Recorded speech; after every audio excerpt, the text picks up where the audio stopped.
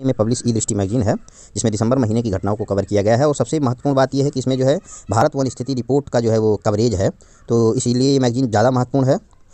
और वन स्थिति रिपोर्ट से जो है प्रत्येक परीक्षाओं में, चाहे वो पीसीएस की हो, यूपी पीसीएस हो या स्टेट पीएससी हो, एसएससी हो, यहाँ तक कि टेट और सुपर टेट जैसी परीक्षाओं में जो है वो वन स्थिति रिपोर्ट से प्रश्न पूछे जाते हैं। 1-2 सवाल जरूर रहते हैं, तो इसलिए ये क्या कहते हैं कवरेज महत्वपूर्ण है। चलिए यहाँ पर सबसे पहले हम देखते हैं, सबसे पहले तो यही देखते हैं कि वन स्थिति रिपोर्ट जो है, भारत वन स्थिति रिपोर्ट, ये क्या कहते हैं कि भारतीय वन सर्वेक्षण के द्वारा प्रकाशित की जाती है, जो कि देहरादून में स्थित है। तो पहला सवाल यही पूछा जा सकता है कि भारतीय वन सर्वेक्षण संस्थान कहाँ पर स्थित है, तो भारतीय वन सर्वेक्षण संस्थान जो है ये देहरादून में स्थित है।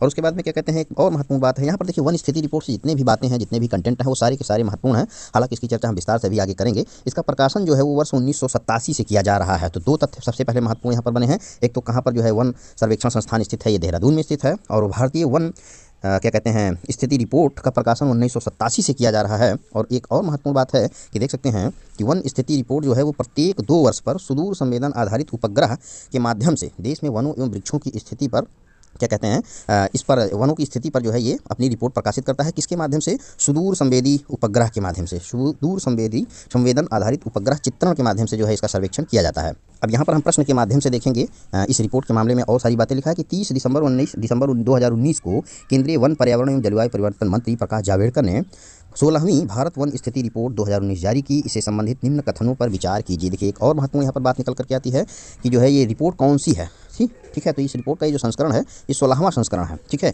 और इसका क्या कहते हैं रिपोर्ट को जारी किसने किया है, तो वन एवं पर्यावरण मंत्री जो है वो प्रकाश जावड़ेकर जो है, इन्होंने जो इसको जारी किया है। अब इसमें हम नेक्स्ट देखते हैं कि इसके अनुसार देश में कुल वन और वृक्षावरण 8,07,276 वर्ग किलोमीटर है, जो कि देश के कुल भौगोलिक क्षेत्र का 24.56% है। तो ये स्टेटमेंट सही है। जो इसका वन और वृक्षावरण जो है वो है 8,07,276 वर्ग किलोमीटर। और जो हमारे देश का जो क्षेत्रफल है उसका जो ये एग्जैक्ट डेटा है वो प्रतिशत में, तो ये प्रतिशत है इसका 24.56%। तो पहला स्टेटमेंट इसका सही है। और उसके बाद में दूसरा देखते हैं कि देश में कुल वनावरण जो है वो 7,12,249 वर्ग किलोमीटर है, जो कुल भौगोलिक क्षेत्र का 21.67% है। तो ये भी इसका स्टेटमेंट सही है।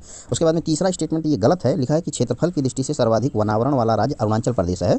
तो ये स्टेटमेंट सही नहीं है, क्योंकि क्षेत्रफल की दृष्टि से सर्वाधिक वनावरण वाला राज्य जो है वो मध्य प्रदेश है। ठीक है, ना कि अरुणाचल है। चौथा स्टेटमेंट है, क्या कहते हैं कि कर्नाटक में वनावरण में 1025 वर्ग किलोमीटर की सर्वाधिक वृद्धि हुई है। तो इसके ये भी चौथा स्टेटमेंट सही है। तीसरा स्टेटमेंट गलत है, मैंने बताया कि क्षेत्रफल की दृष्टि से सर्वाधिक वनावरण वाला राज्य जो है वो अरुणाचल प्रदेश है, ये गलत है। और इसके पहले जो है 2017 में जो है वो 15वीं रिपोर्ट जारी की गई थी। तो उसके अकॉर्डिंग अगर देखें तो जो वृद्धि हुई है वो प्रतिशत के हिसाब से जो वृद्धि हुई है वो 0.6% की वृद्धि हुई है। और यहाँ पर देख सकते हैं कि इसके अनुसार देश में वन और वृक्षावरण की स्थिति में वर्ष 2017 की तुलना में 5,188 वर्ग किलोमीटर की वृद्धि हुई है। ठीक है, तो 2017 में जो वृद्धि हुई थी उसकी तुलना में ये जो वृद्धि हुई है इतनी की 8,07,276 वर्ग किलोमीटर की जो वृद्धि हुई है 17 की तुलना में, इसमें जो वृद्धि हुई है वो इतनी वृद्धि हुई है, क्या कहते हैं कि 5,188 वर्ग किलोमीटर। और प्रतिशत के हिसाब में जो वृद्धि हुई है वो 0.65% की वृद्धि हुई है प्रतिशत के हिसाब से। उसके बाद में हम अगला स्टेटमेंट देखते हैं कि ISFR भारतीय वन सर्वेक्षण रिपोर्ट के अनुसार कर्नाटक में वनावरण में 1,025 वर्ग किलोमीटर की सर्वाधिक वृद्धि हुई है। और इसके बाद में आंध्र प्रदेश, केरल, जम्मू एवं कश्मीर और लास्ट में जो है वो हिमाचल प्रदेश है। और यहाँ पर देखिए डेटा भी याद करना जरूरी है। और यहाँ पर ये भी सवाल पूछा जा सकता है कि वनावरण की स्थिति की दृष्टि से सर्वाधिक जो है आच्छादित जो राज्य है उनके नाम आ सकता है जो है आरोही क्रम में। तो सबसे पहले जो है वो कर्नाटक है, जिसमें 1,025 वर्ग किलोमीटर की वृद्धि हुई है। उसके बाद में आंध्र प्रदेश है, जिसमें 990 वर्ग किलोमीटर की वृद्धि हुई है। उसके बाद में केरल है 823 वर्ग किलोमीटर वृद्धि के साथ में तीसरे स्थान पर। चौथे स्थान पर जम्मू एवं कश्मीर है 371 वर्ग किलोमीटर की वृद्धि के साथ में। और अंत में चौथे नंबर पर हिमाचल प्रदेश है 334 वर्ग किलोमीटर की वृद्धि के हिसाब से। उसके बाद में अगला तथ्य बहुत ही महत्वपूर्ण है, लिखा है कि रिपोर्ट के अनुसार क्षेत्रफल की दृष्टि से सर्वाधिक वनावरण वाले 5 राज्य मध्य प्रदेश हैं, अरुणाचल प्रदेश है, छत्तीसगढ़ है, उड़ीसा है और लास्ट में जो है वो महाराष्ट्र है।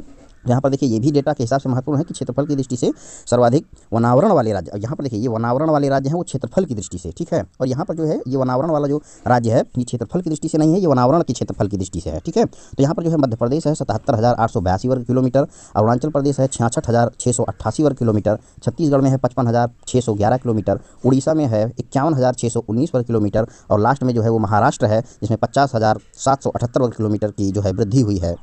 अब यहाँ पर दो डिफरेंस, मेजर डिफरेंस है, इस चीज़ को समझना पड़ेगा। यहाँ पर देखिए ये वनावरण वाले राज्य हैं, ठीक है, और यहाँ पर क्षेत्रफल की दृष्टि से सर्वाधिक वनावरण वाले राज्य हैं। तो वनावरण वाले राज्यों में कर्नाटक है, फिर आंध्र प्रदेश है, फिर केरल है, जम्मू कश्मीर है और हिमाचल प्रदेश है। और वहीं क्षेत्रफल की दृष्टि से अगर वृद्धि की बात करें, वनावरण में जो वृद्धि हुई है वो मध्य प्रदेश यानी कि एमपी है, अरुणाचल प्रदेश है, छत्तीसगढ़ है, उड़ीसा है और महाराष्ट्र है।